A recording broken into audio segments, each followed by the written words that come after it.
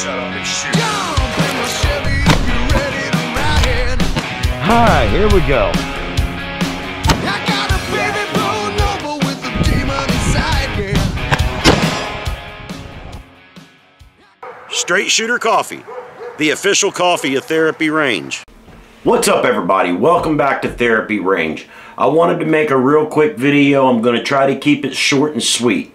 The ATF announced their new pistol brace rule this morning. It's 259 pages of I don't give a shit. But the bottom line is that the ATF has officially released their rule banning pistol braces. Now, I know you're going to tell me it's unconstitutional, it's illegal, it's this or that. I completely agree with you 100%. No argument coming from me. It's complete liberal indoctrinated horse crap.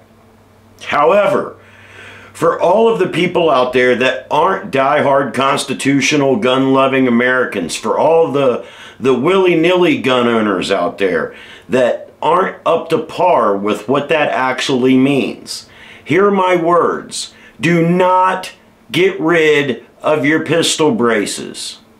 Do not register your rifles, pistols, whatever you want to call it. I don't give a rat's ass, and neither should you. Don't register a damn thing. Don't destroy a damn thing. Don't turn in a damn thing. If you're really worried, if you're really concerned, you can remove it from the weapon and store it in a place that's not close to the weapon, and you should be good to go. That's the way when I read what I read, that's the way I understood it. Is that you can simply remove the brace from the pistol, or from the rifle. They're calling it a rifle now. After years and years of not calling it a rifle, now it's a rifle all of a sudden. But you can simply remove the brace from your AR rifle, and now it's a pistol again. As long as your barrel's under 16 inches, if you take the brace off, it goes back to being a pistol. Per their definitions, their rulings, their make-believe idea that this is somehow going to make the world a safer place, that piece of plastic that could potentially be put against your shoulder is somehow going to make the weapon more deadly than without it. You know, we live in an upside-down world. It doesn't have to make sense. Buy a shotgun. You just have to deal with it until it goes through the court processes. I don't know why you should have to deal with it. I don't know why Illinois is having to deal with the shit that they're dealing with their assault weapons ban, when the courts have already clearly said that that's not acceptable, that you can't ban guns that are in common use. Buy a shotgun. But yet they did it anyway. So I guess it appears as though we're going to just give up on the rule of law. That's how it appears. You know, because when you actually think about it, the Supreme Court has no actual enforcement mechanism.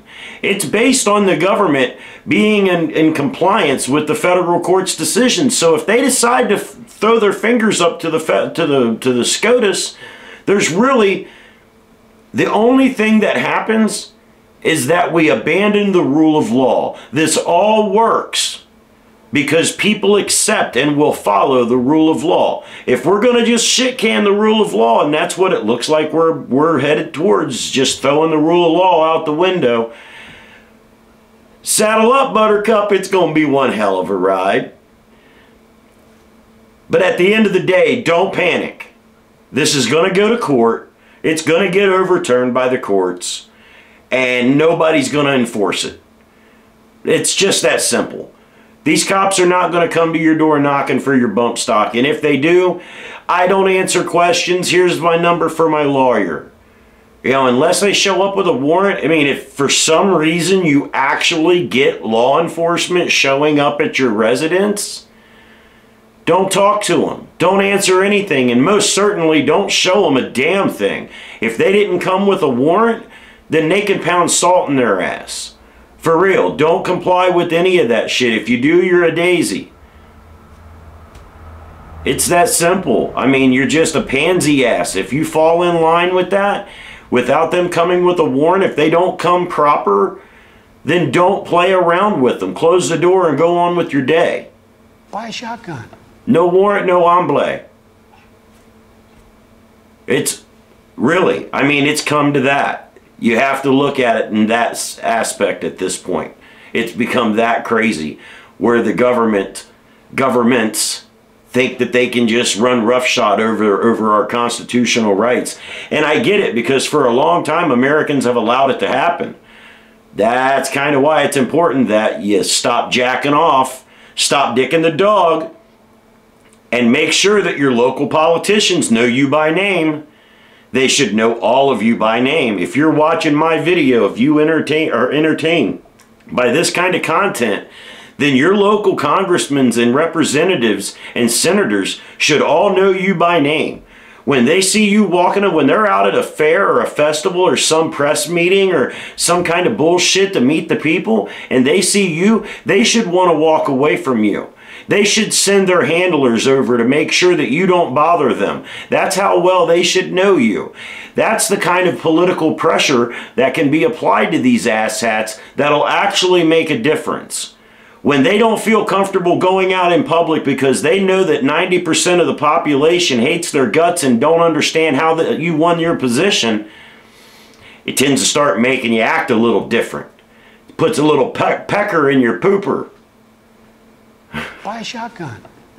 Live your life to the fullest, guys. Anything less is an injustice to yourself and every single person around you. Do not panic.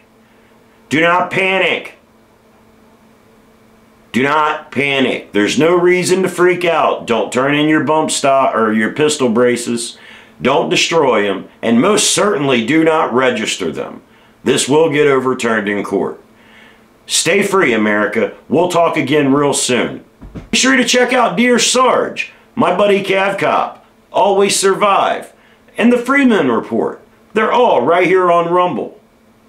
Yeah.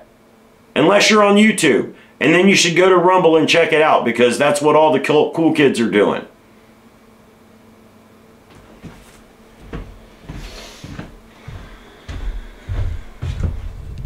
We hold these truths to be self-evident. All men and women created by go. You know the thing. It's time to shut up and shoot. Jump in my Chevy if you're ready to ride. Hi, here we go.